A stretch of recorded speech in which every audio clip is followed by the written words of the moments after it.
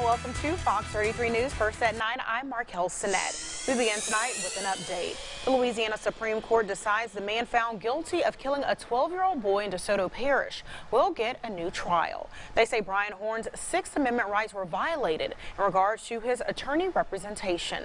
Tonight we hear from someone who helped with the murder investigation. The senseless killing of a young 12-year-old.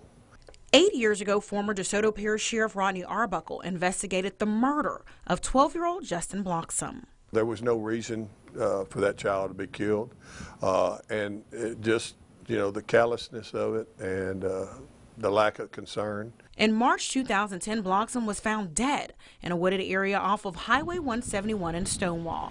Brian Horn was arrested just a few hours later. I can tell you, in my opinion, he's guilty of sin.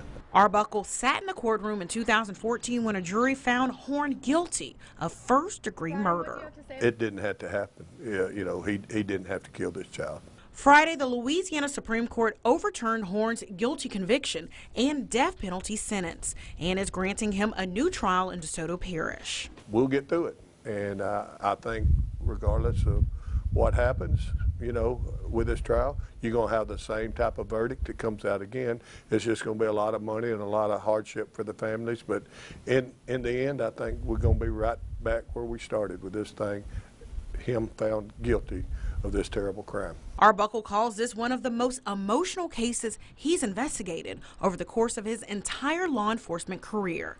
That's why it was so important for him to speak to Justin's mother when he learned of this news. How devastating this will be for the family to have to relive this again. And, I think the family just needs lots of prayers.